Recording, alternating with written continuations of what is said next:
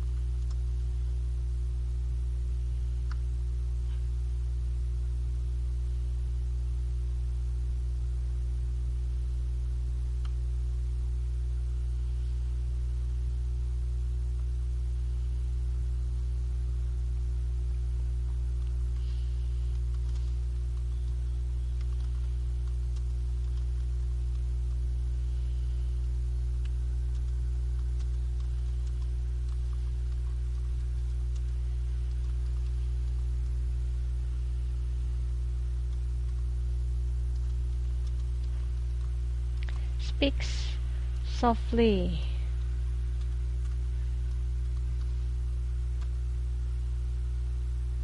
Nah, betul sekali. Kalau untuk yang adjektif, Mas Wahab betul. She is beautiful. Coba sekarang semua perhatiannya kepada kalimat yang subject plus verb plus adjective.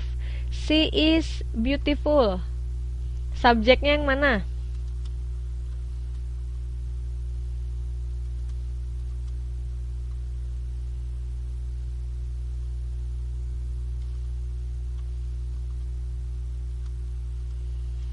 Betul sekali, she adalah berperan sebagai subjek. Sedangkan verbnya yang mana ya? Ada yang tahu verbnya yang mana? She is beautiful. Is. Betul sekali. Jika kita tidak bisa menemukan kata kerja, namun kita bisa melihat to be, maka to be pada kalimat tersebut berfungsi sebagai apa? Verb atau kata kerja.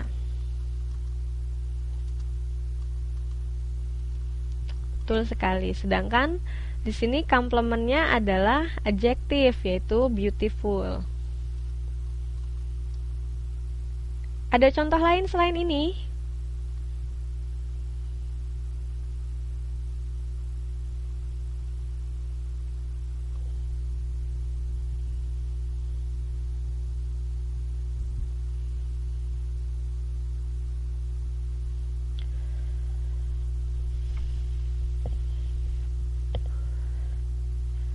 That dress is red.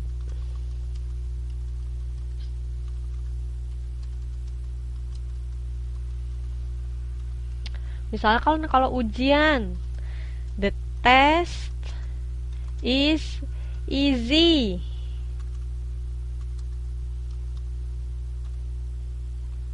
Betul nggak? Tesnya mudah ya. Lawannya mudah apa? Hard atau difficult. Betul.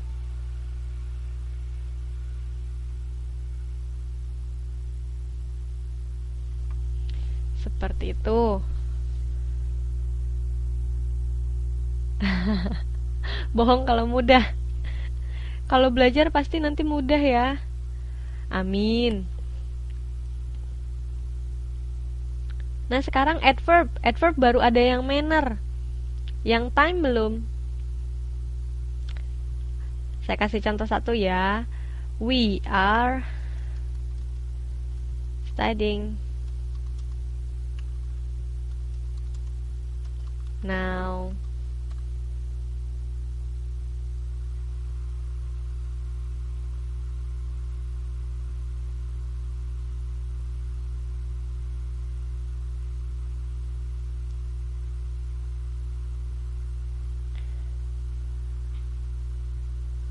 Iya, bisa exam, tes itu sama.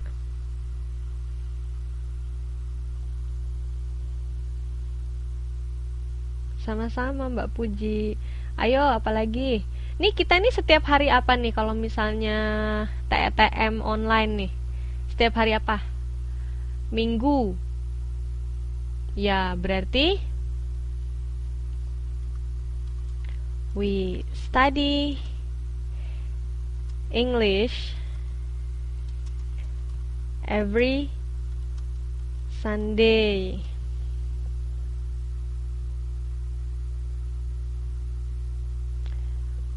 Oke. His birthday is tomorrow. Betul.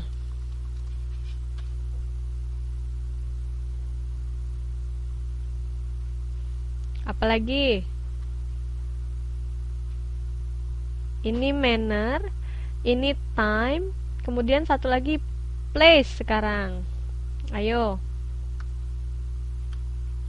Kasih contoh satu, kemudian nanti kita beralih kepada punctuation.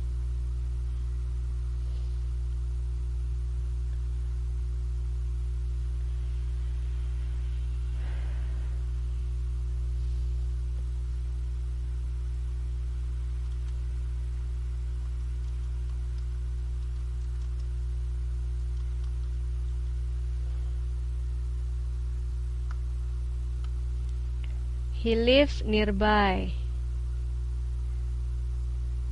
I stand on the land.